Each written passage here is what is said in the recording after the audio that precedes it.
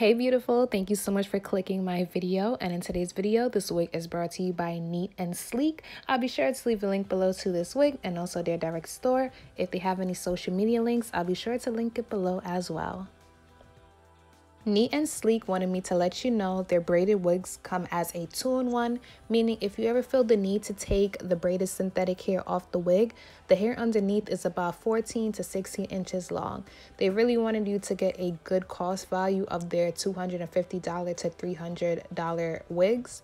If you get a long length wig, you cut one braid to a medium length, remove the synthetic hair, wash the wig so it can have more life to it. Let the wig air dry, style it to your preference. This is just recommended for if you get tired of the braids and you just want to do more with the unit, and their wigs is usually a full lace wig. The wig came in that long clear plastic baggie. They also inserted a paper with your order information on it. So it's the name of the wig. This is a full lace wig, length, waist length, which is 24 to 26 inches. The hair color is the same color as the picture. The size that I have is medium. This is what the inside of the wig looks like. You get 2 combs on the top by the crown area, another comb in the nape area with adjustable straps. They also inserted a elastic band so you could get an extra secure fit. You can also change the settings on the elastic band so it's not too tight on your head. This is what the wig looks like straight out of the box. Braids come as a nice ombre. It's really neatly constructed. The ends is a little wiggly, but it is fixable. I'm going to show you guys how to fix that. The knots on the wig come bleached. The hairline is pre-plucked. They also give you this braided piece around the hairline so you can add baby hairs. Now I'm going to take about 2 to 3 sections and take the ends of the hair and dip it in some hot water. This just helps straighten the braids. I wish I had something bigger to put it in so I could really go up to the roots of the hair, but this was all I had, so I'm just gonna try to make it work. Take your time doing this. Be careful, try not to burn yourself, and make sure you have a towel near you because you're gonna need that to wring out some of the water.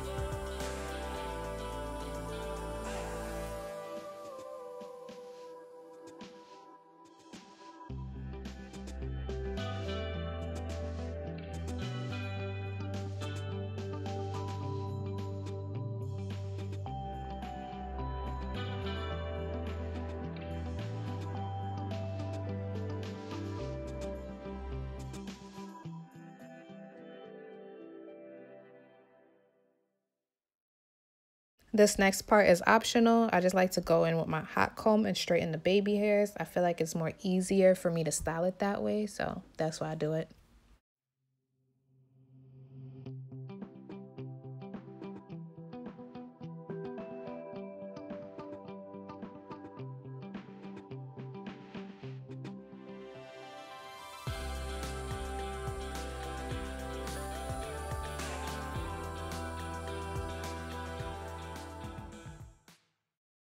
Now I'm going to take the Wig Guru's lace tint in the shade Caramel Frappe.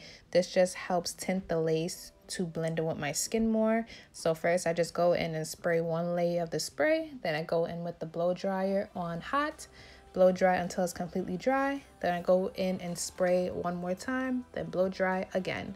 You can use as much layers as you would like. And now it's time for the install. Sorry about that Her Given Hair box in the back. I just did a Her Given Hair review, so I forgot to take up the box, so just ignore that. But anyway, this is looking like scalp at the top.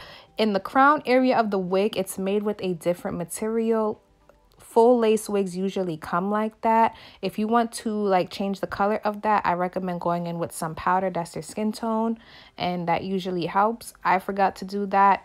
It was too late. I already started install and I couldn't see.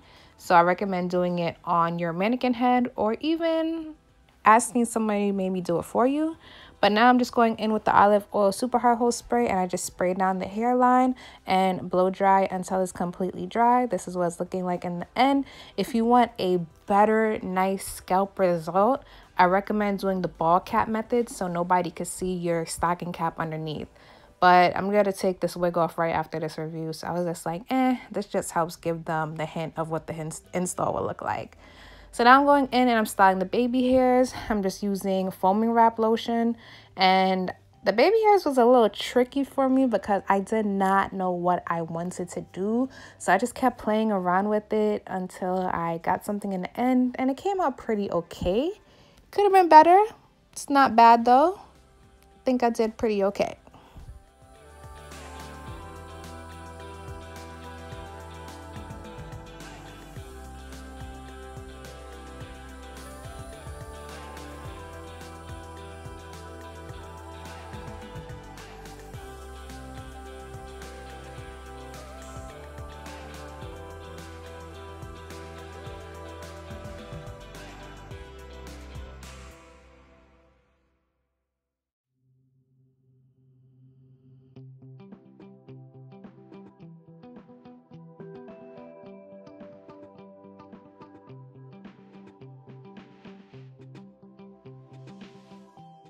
After I'm done styling my baby hairs, I wanted the baby hairs to have a softer look. So I went in with the comb part of that edge brush styling tool, and I just softly combed out the baby hairs.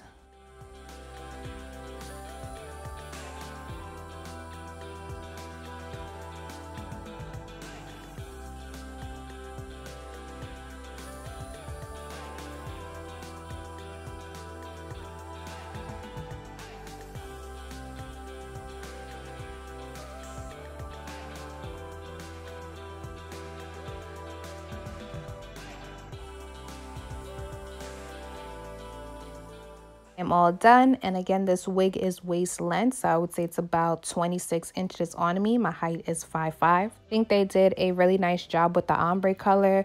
I like how the ombre is nice and faded. There's no harsh line of demarcation with the ombre. I feel like they did a nice job on that. As for the lace, I feel like the lace is very blendable once you get it to match your skin. And the density of the wig is just right. I feel like it's on the thick side, but not too thick where it makes your head come off bulky. The lace on this wig is really giving scalp vibes. I really like it. I like how the parting space looks too. It's not too wide, not too little. Like it actually looked like some scalp.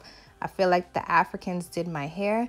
I totally recommend this wig if you're like into braids or you just want braids but you don't feel like sitting in that chair for such a long time. This you could just pop on, and when you're ready to take it off, you just take it off. You don't have to pull out the braids one by one unless you feel like taking it out to wear the hair on the wig. Really nice. Great job, Neat&Sleek. I have worked with Neat&Sleek in the past, and they have some really good quality wigs.